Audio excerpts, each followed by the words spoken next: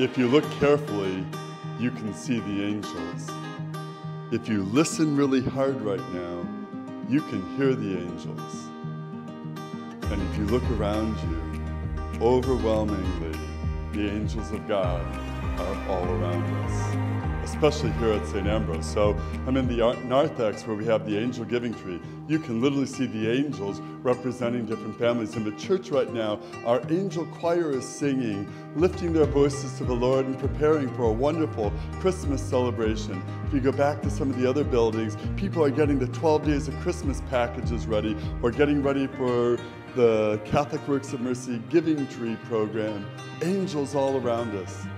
Angels, people that remind us, that literally put the hands, the feet, the face, the voice of God in our midst.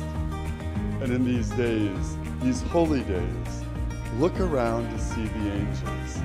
Listen carefully to hear the angel voices. And for you yourself, really challenge yourself to be an angel of God for another by an act of kindness. It could be as simple as picking up a call to somebody that's lonely.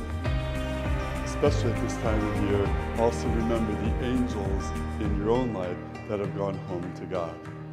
If you look carefully, you can see the angels. If you listen really hard, you can hear them right now in the church. They're all around us. The angels of God that remind us that God is with us on this journey.